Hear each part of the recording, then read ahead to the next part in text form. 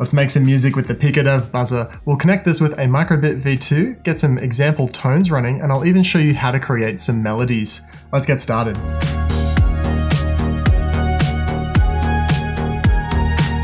Now, of course, the Microbit V2 already has a buzzer on board, but this guide will still be useful if you want to separate your microbit from the source of the sound. To follow along, you'll of course need a Microbit V2, a PiicoDev buzzer and adapter for microbit, and a PiicoDev cable to connect them together. Start by plugging your microbit into the adapter, making sure the buttons are facing up. Connect your PiicoDev cable to the adapter, and connect the other end to your buzzer.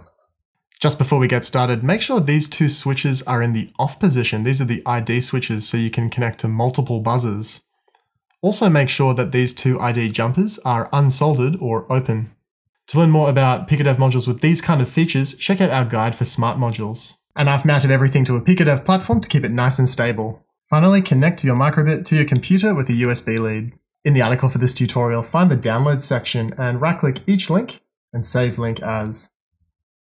I'm saving these to a PiicoDev directory in my documents.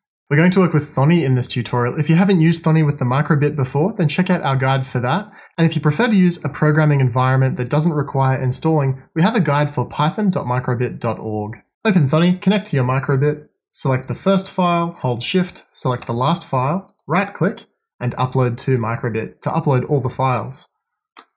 And here they are. These two are drivers. We're going to work with main.py. This file is ready to run, so we can just press the green run button.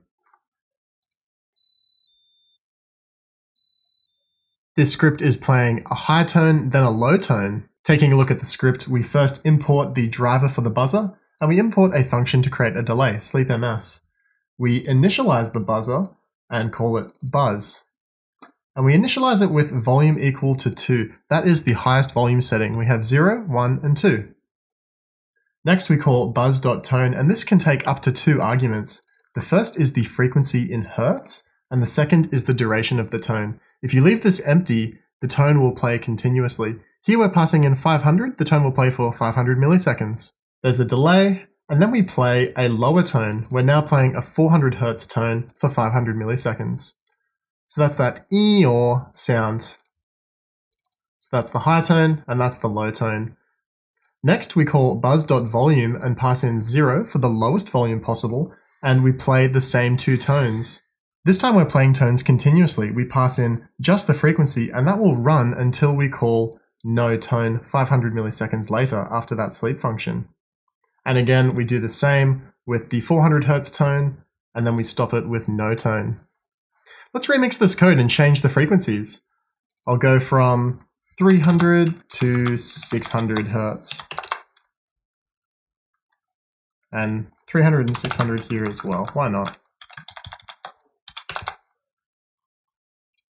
And press Ctrl R to save and run. Return now to the article and we'll grab the melody example.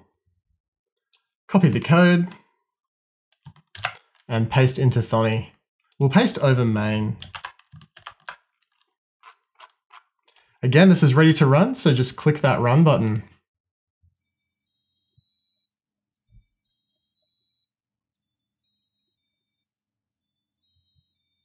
Nice.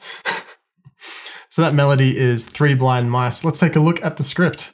We do the usual imports. Here we have some note frequency pairs. So we have a Python dictionary called notes, and a dictionary associates a key, like this name here for a note, with a value. In this case, we're using frequencies for those notes. So a F note is 349 Hz.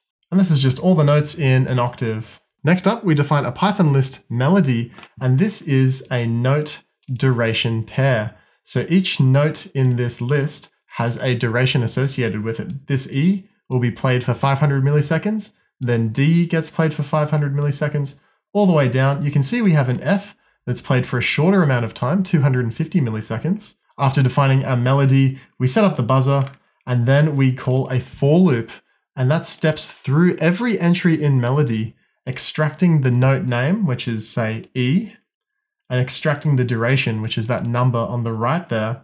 And then we just call buzz.tone with those 2 values. We take the note name and use that as the key for our notes dictionary, and we play the note for that duration.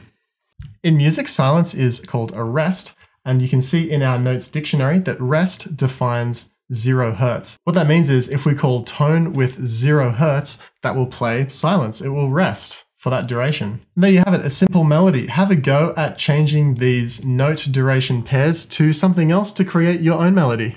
There you have it, creating tones and playing melodies on a PiicoDev Buzzer. If you make something cool from these starter projects, or if you just have some questions, let us know on our forums. We're full-time makers and happy to help. Until next time, thanks for watching.